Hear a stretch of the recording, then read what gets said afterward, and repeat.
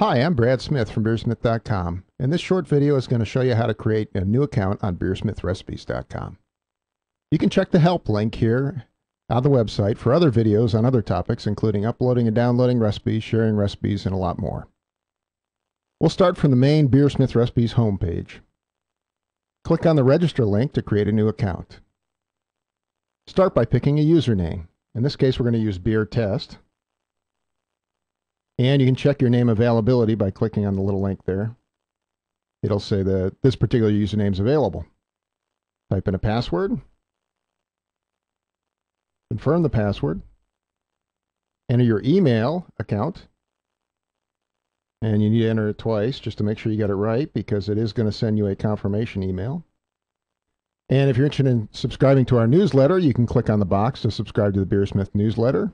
In that case, we'll send you an article on home brewing about once a week. And finally, you have to enter the code down here, and this helps us prevent robots and spam from getting into the site. And finally, if you want to read the entire agreement, there's the user agreement down below. And then you have to click on I agree. Now, once you've done this, you get to the Confirm Account page, and what you have to do next is actually check your email. So I'm going to open up my email account.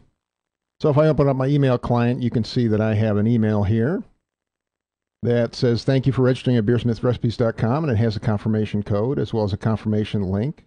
If you merely click on the confirmation link, it'll walk through and do that confirmation for you. And now I can log in using my new account.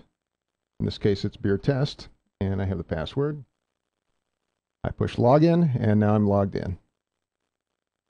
So now I can go do the regular things. I can actually start storing recipes online. I can bookmark recipes. I can add friends, do all kinds of things. There's great stuff here.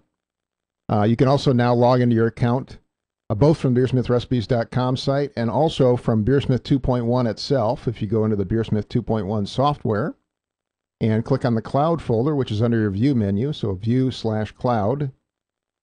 You can log in there using the same account, and anything you store in your Cloud folder from now on is actually going to be stored online on this site, and it'll also appear under the My Recipes in this account.